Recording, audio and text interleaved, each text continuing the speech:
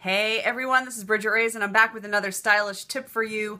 And this week we're going to talk about pantyhose and tights, a favorite topic for many.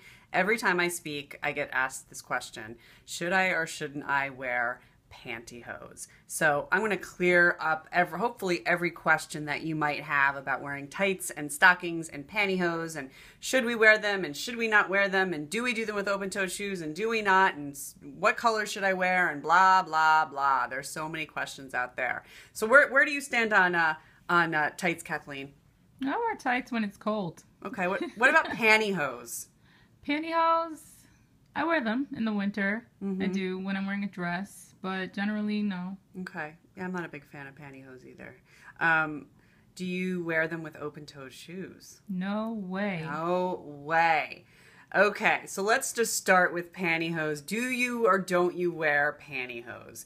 My answer to that is do whatever you want. They're your legs, okay? So if you want to wear pantyhose or I hate the word pantyhose, but if you want to wear pantyhose or stockings, by all means, wear them.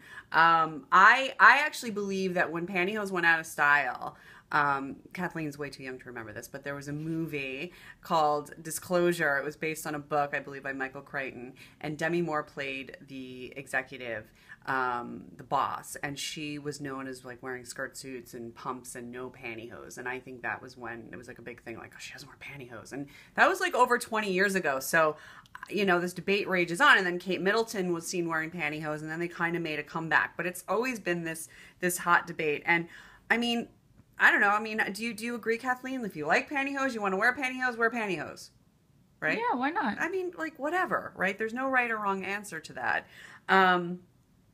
So wear them if you want to wear them. Don't wear them if you don't want to wear them. Getting a little bit more specific, I think Kathleen and I both agree. Open-toed shoes and pantyhose.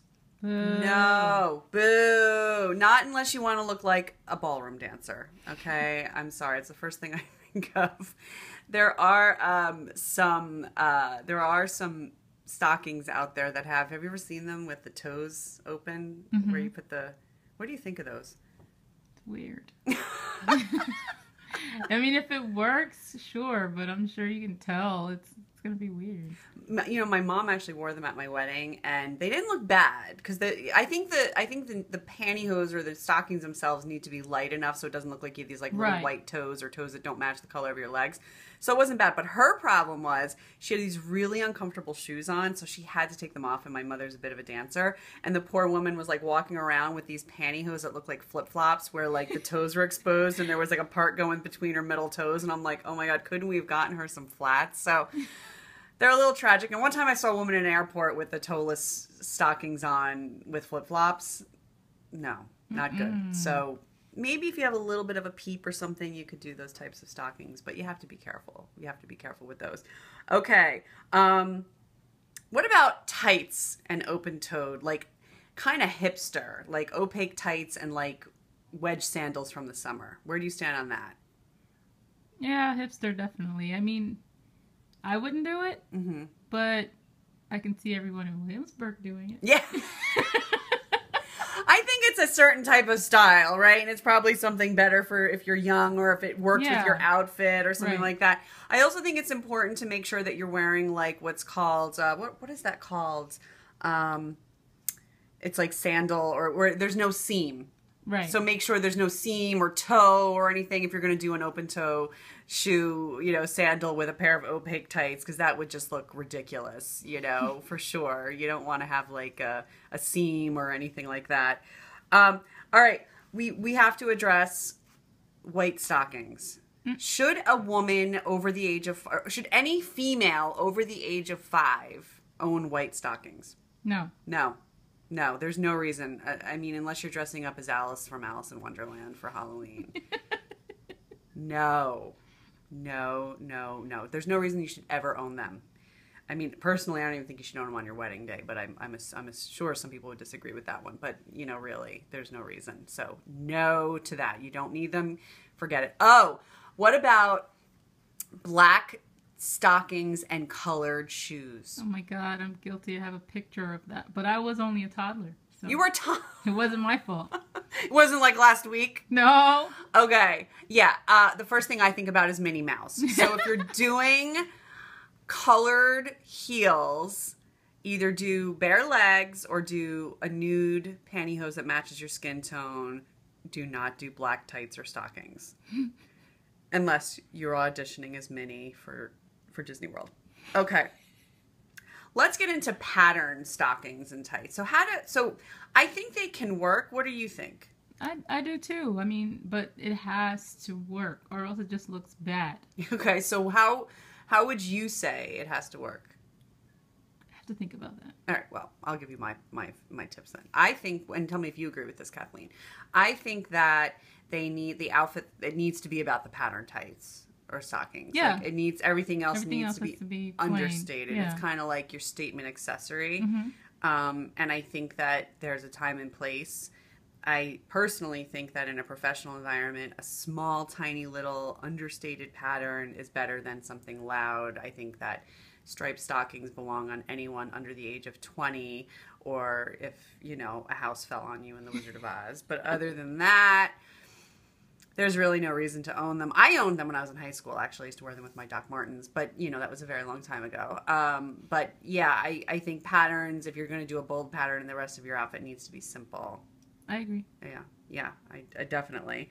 And then I love fishnets. How do you feel about fishnets? I love fishnets as well. Yeah. I think the smaller the net, the better. And I think you can sometimes do them for work. I would stay away from wearing them in very conservative environments, or have the net be really, really small. But I think they can be beautiful with like a dress. If I have to wear stockings, I always choose fishnets. What about you?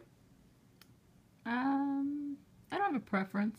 You have a preference, but you don't hate But them. I agree with them being smaller. Yes. The bigger they tend to be a little distracting. They look like you are a dolphin that was caught Yeah. in a net. Like the I would stay away from really big. It's not flattering on the leg, because what I like about small net is they actually start to look almost like they give your legs a nice tone, and they give your legs a nice, like, a silhouette. When the net gets too big, you lose that beautiful shadowing, and then it just becomes this big ugly net. No, on your legs. And lace stockings, I'm personally not a fan. It's not really my thing, but I think some people dig lace stockings. I don't know, where do you stand on lace stockings? Never owned a pair, not that interested. Yeah. I mean, I think that, again, kind of like pattern stockings, if you do them, I think it has to be about the lace stockings, and everything else has to be really, really understated. There are two products that I actually want to recommend. The first is if you are someone who doesn't want to wear pantyhose but has like really white legs or legs that are uneven looking. This is a product I swear by. I should have had it with me, but it's okay. It's called Sally Hansen's Airbrush Legs. It's a leg makeup that you use to put on your skin. Comes in all different shades for all different tones of skin.